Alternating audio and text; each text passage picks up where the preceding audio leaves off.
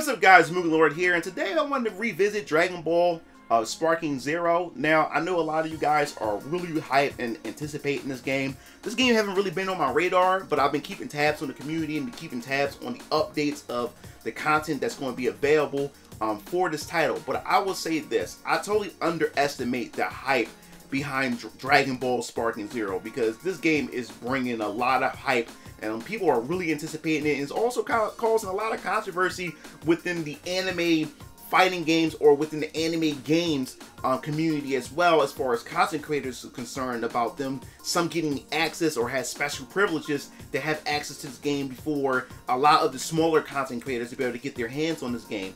But I just wanted to give you what my overall thoughts and how this is going to impact, I guess you would say, the Dragon Ball fighting games or just arena fighters in general, moving forward into the next generation of arena fighters all in itself. So before we dive into this video, make sure to subscribe button and the notification bell for more gaming content here on this channel.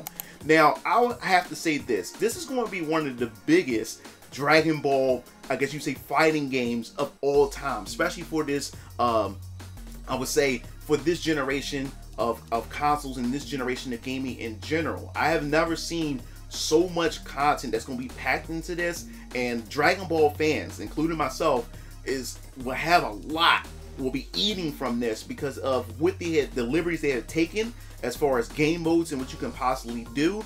But it also makes me think about, you know, the potential future for arena fighters in general, because you guys don't know, there's some arena fighters that are actually pretty cool that I really enjoy, and I think that there's actually some potential in arena fighters. Now, I know a lot of competitive players, people who actually are die-hard fighting game fans who like to play competitive fighting games. You know, when you see certain games and you see the arena fighter aesthetic or the look, or you hear arena fighter genre in its name itself, a lot of them get turned away, because when it comes to arena fighters, most of the arena fighters aren't really competitive. Most of them are very casual, but you do have some communities that actually like to compete in a lot of these games, especially when it comes to like the Ninja Storm games, which was I wasn't really a big fan of the Ninja Storm games as far as a competitive sense when it comes to arena fighters. But you have games like the CD of Final Fantasy, which was an arena fighter, which I really enjoyed. You can definitely check that video out as well.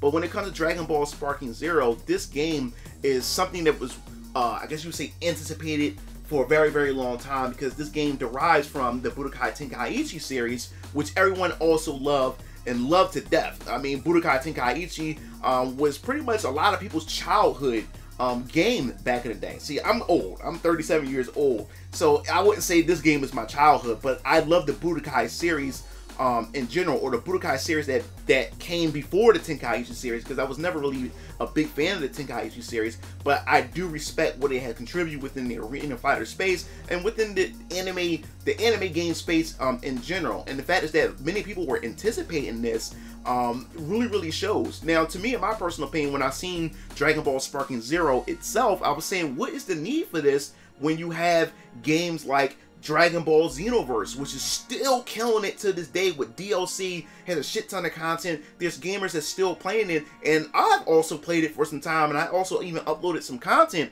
with me and my brothers, Keel Lancer and DX Strike, going online, competing and going against other you know, created players, fighters from other players over the internet. And I enjoyed it for what it was. It served its purpose, it served the time, and I moved on. So when I heard about Sparking Zero, I was like, what's the point when you have Dragon Ball Xenoverse that has the story missions, you be able to create your own fighter, the arenas are pretty much open arenas as well. So to me, it was like, it kind of felt like how you have Marvel vs. Capcom, and then all of a sudden Capcom and Marvel come back together and decide to do an X-Men vs. Street Fighter. Why would we want an X-Men vs. Street Fighter when you got Marvel vs. Capcom that has every Capcom character and every Marvel character? It's not just boiled down to Street Fighter and X-Men. So that's how I kind of seen Sparking Zero, where you have a shit ton of things that you can do. Character creation, you know, story missions, and all this other type of stuff. Lobbies where you can have fun with your friends and everything.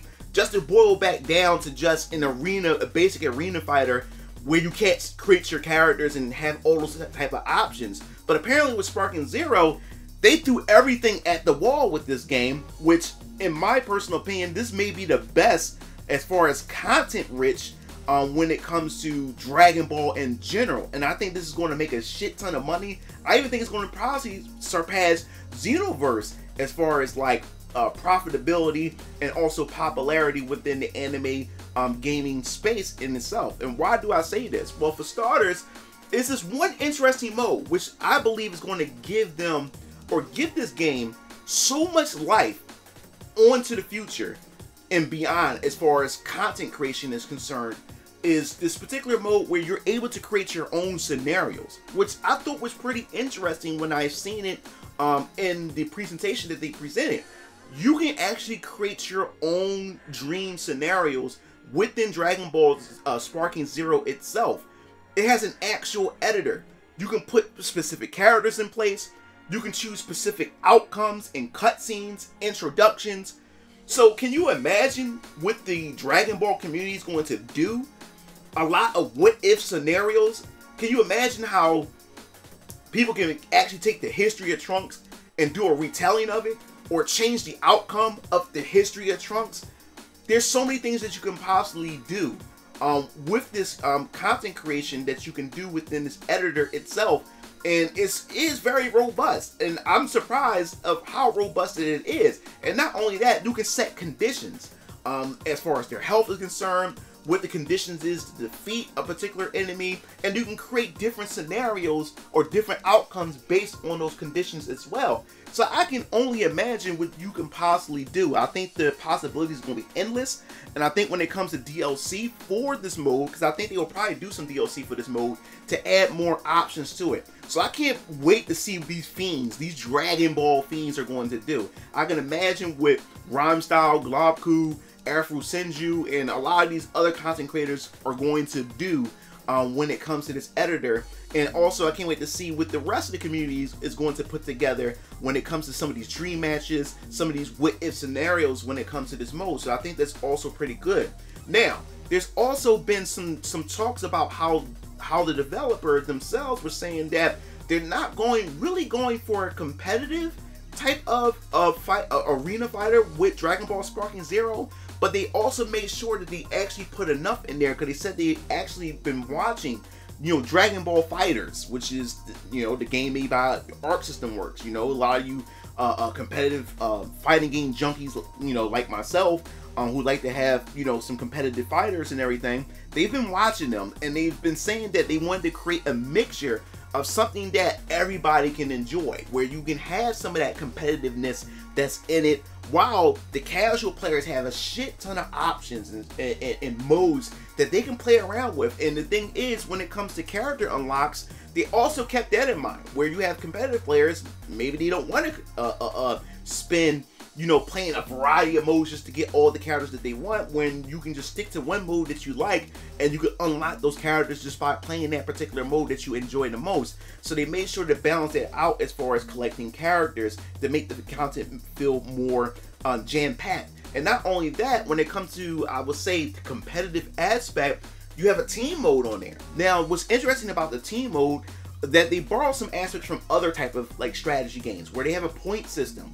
Now, where this is where you have the competitiveness, and this is where you have the casual aspect, because the developers themselves said that when it comes to this game, is that they weren't really looking for looking for balance in mind, is because they actually make the characters reflect how they are as far as their strength is concerned, found in the manga and the anime itself. So if Goku is busted in the manga and the anime, Goku is busted in the actual game itself. You got characters like Chaozu and Yajirobe and many of the other weaker characters. If they were weak in the anime and the manga itself, they're going to be weak in the game, and it's going to be able to reflect that when you have these characters compete against one another. Now, what's interesting about this is them knowing that's in mind. They also did put some type of balance feature when it comes to your team composition, because there's a point system where each character are worth a certain amount of points. Now, I think you have a total of 15 points,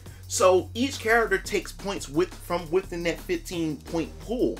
So that also determines of your composition of your team itself. So if you pick a character that's super strong like Ultra Instinct Goku, that's going to wipe out most of your points, which means the rest of the remaining points left, you're going to have weaker characters on your team. So you have to find out where that balance at. Do you want to go with a powerhouse team? Do you want to go with a well-balanced team?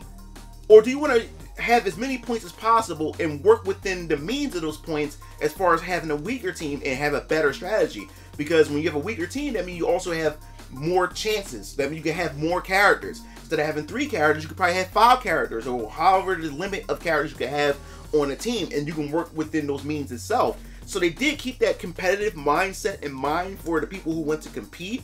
And I love the fact is that it actually speaks to the heart of Dragon Ball and the essence of Dragon Balls, especially during some of the combats with the actual environmental damage. You can actually knock someone into a building, and some of the buildings actually have interiors where you can fight inside shopping centers and everything.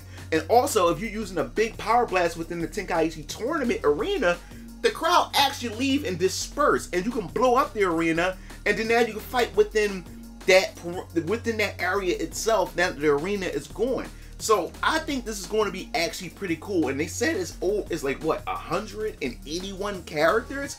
181 characters is found in this game, which means they put a lot of these characters in this game for the simple fact is that they want you to play with that editor. I'm telling you, I think that the heart of this game is that editor to create your own content. And not only that, you can upload the content and then download the content from other players, other content creators. So I can't wait to see what people do, especially on YouTube, and then especially if it's coming out on PC.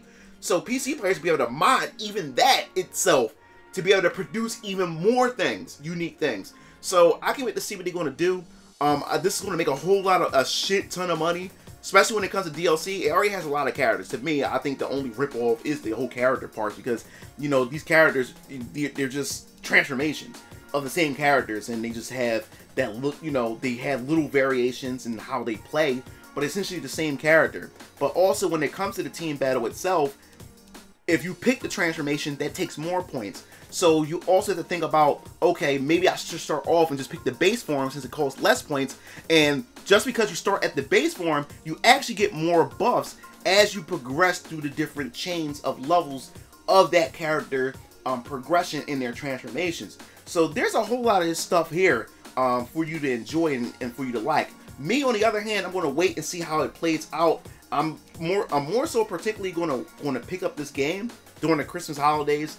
Because, I mean, I have so many games to buy. So many games to buy. Especially this month, you know, as far as JRPGs are concerned, and I got to pick up as well. And then next month, there's some other titles that I need to pick up. So I'm going to push this until December. I think that would be a good holiday gift to spend over the holidays to actually play this game as well. And to be able to live stream it and just enjoy it with a lot of you guys in the Discord as well. But I definitely need your thoughts in the comment sections below. What do you think about Dragon Ball Sparking Zero? I think this game is going to do phenomenal in terms of sales, in terms of hype generation, and as far as content is concerned from the community itself. And I'm looking forward to see how all that shape up.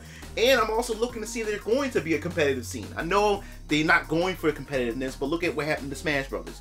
Can this also happen? You know, same with Dragon Ball Sparking Zero, an arena fighter that people are actually going to take serious. So I definitely want to see how that's going to shape out. So if you like the video, hit the like button, subscribe button for more notification for more gaming content here on this channel. This is MugenLord signing off. I'll see you game fiends later. Peace out.